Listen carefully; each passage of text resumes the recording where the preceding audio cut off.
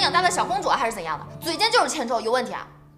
反正都是罚，你当时怎么没多给他一巴掌啊？你就别搁这煽风点火了，这事儿不能乱来。你没见外面怎么带节奏的呀？我就是因为看见了，所以我才说没多抽他一巴掌算是亏了。切，这天底下女人还不能制裁女人了，那这些人岂不是都要上天啊？跟这些人讲什么素质？我真的是看不惯这些女粉，成天提一些无理的要求，以为自己花了钱就可以为所欲为吗？其实吧，怎么，你还嫌你的女粉追得不够凶啊？没有。我说木兰，你这气若游丝，仿佛被禁赛一辈子的沮丧之态是怎么了？我们队长气得不行。他气什么呀？上次他还苦口婆心劝我要好好做人，不要自己带节奏。这才没多久，我就被禁赛了。那是挺作死的。我要是你们队长，我估计也被气得够呛。不过你怎么不解释啊？你就这样闷着头被骂啊？不是我不解释，是我现在解释什么都像在狡辩，并没有什么用。而且是陆夫人，陆思成他妈，我能说什么？我敢说什么？哎，你们看，这么快就上枪头了？啊？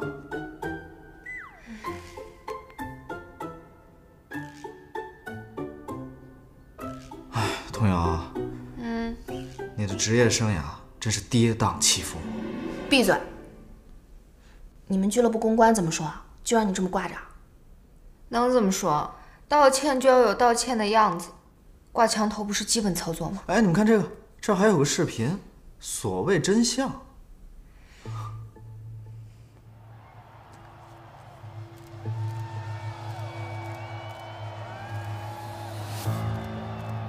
咋回事？别告诉我，我们童谣是因为拒绝公主抱这个互动环节，惹毛了不知道想往谁怀里钻的收割，才被扣工资的。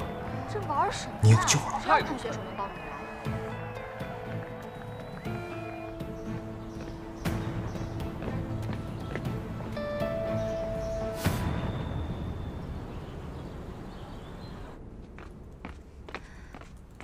漫展的视频是谁发的？什么视频啊？不说啊，我那天没来。我拉着你呢，我的姐，哪有时间操那种细节的心啊？是哪个工作人员吧？节奏大师啊！翻手为云，覆手为雨，顷刻就将舆论掌握在自己的鼓掌之间，厉害！欢迎来到我的世界。不管是谁发的，反正这位大哥，你是我的恩人。还有那天的事情，给大家添麻烦了，对不起啊。你别说这种话呀！别，我折寿。谁是恩人啊？谁啊？站出来呗！说不定咱们中单小姐姐啊，一个激动就嫁了。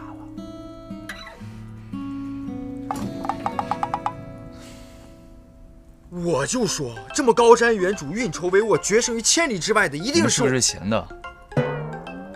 训练，明天还有比赛。还生气？谁呀？各位，你管好你自己。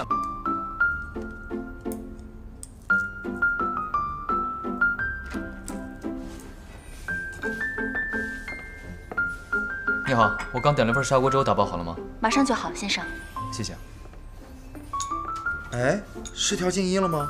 怎么只有粉丝在自嗨，小姐姐不说话？看来是真的学乖了，认认真真的练习。可不是嘛，要是以前哪能这么安静如鸡啊？先生，您的粥好了。谢谢。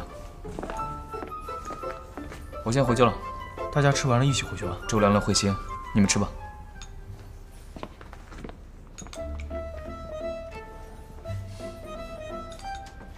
老毛，刚刚成哥那波操作，你看懂了吗？这有什么看不懂的？成哥不就是没吃饱吗？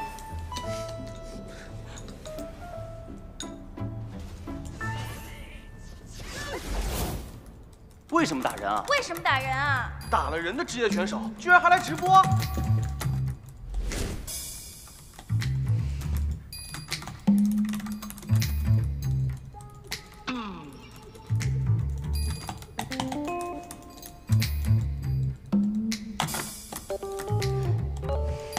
不知道你们这些女粉有什么叫好？这 Smiling 打人就是打人了呀，维护队友又怎么了？这些选手年薪几十上百万，做个互动游戏能委屈死他们呀？矫情又矫情。这位一位路人，房管等一下，别封他，让他说话。选手一年年薪几十万上百万，是吃你的了还是花你的了呀？打职业又不是猴子卖艺，身体不舒服还不能叫停了？什么身体不舒服？一群网瘾少年，打几场游戏轻轻松松赚这么多钱还娇气？轻轻松松赚这么多钱，那你也来啊，赶紧来，马不停蹄的来。现在各大俱乐部青训都还招人呢，谁拦着你了？就做个活动怎么了？别人都能做。你有心脏病，体育老师叫你去操场跑个1500米，你去吗？别人都能跑，就你不能跑。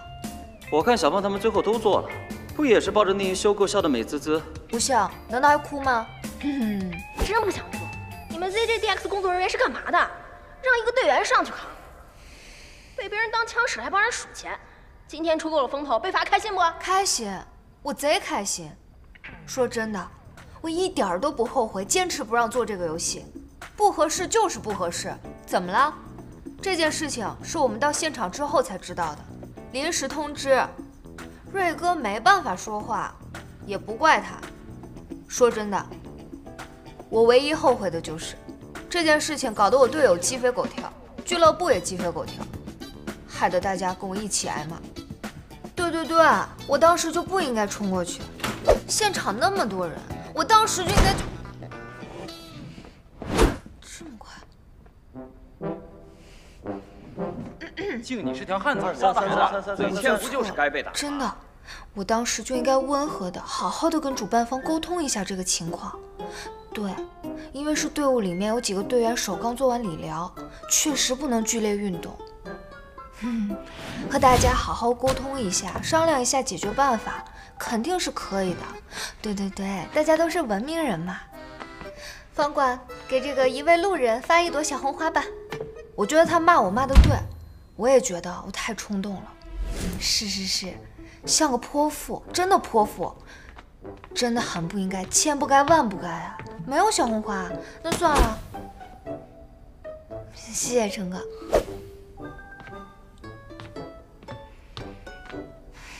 主播，你的眼睛都快掉出来挂人家身上了。陈哥拿鞭子抽你了，这翻脸比翻书还快。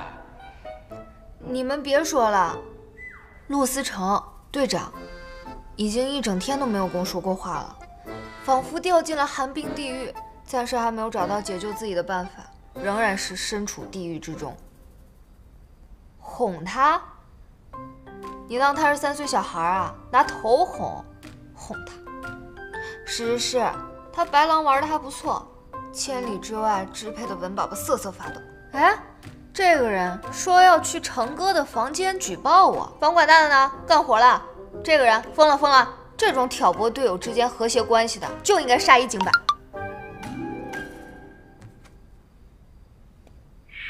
别说了，傻狍子，5分钟前系统就提示陆思成的号进了你的直播间，你还在那儿嘚啵停不下来，你找死啊！以上说的都是开玩笑，我现在要去面壁思过了。下周周一的例会上，我将带着我的万字检讨书发表我最真挚的讲话。好了，我要去写检讨了，关直播了，再见。白痴。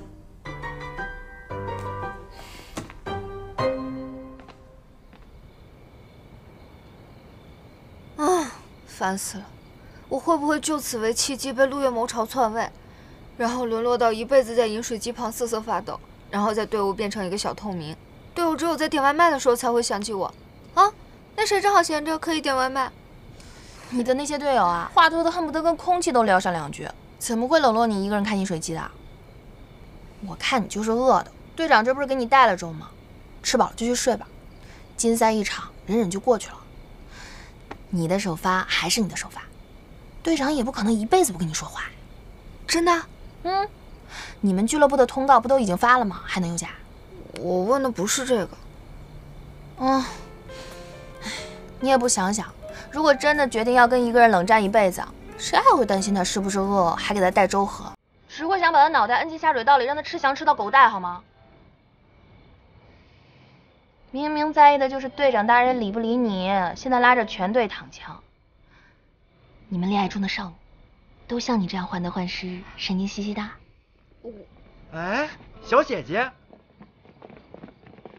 哟，小姐姐，想到你要遭，没想到你这么惨，怎么被队长大人赶出来流落街头了？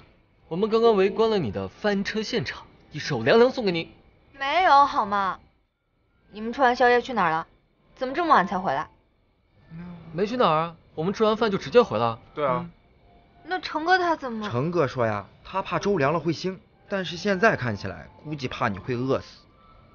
你说什么？你再说一遍。你俩还没说话呀？没有。你们两个，一个过于骄傲，一个过于傲娇，打算死磕一辈子呀？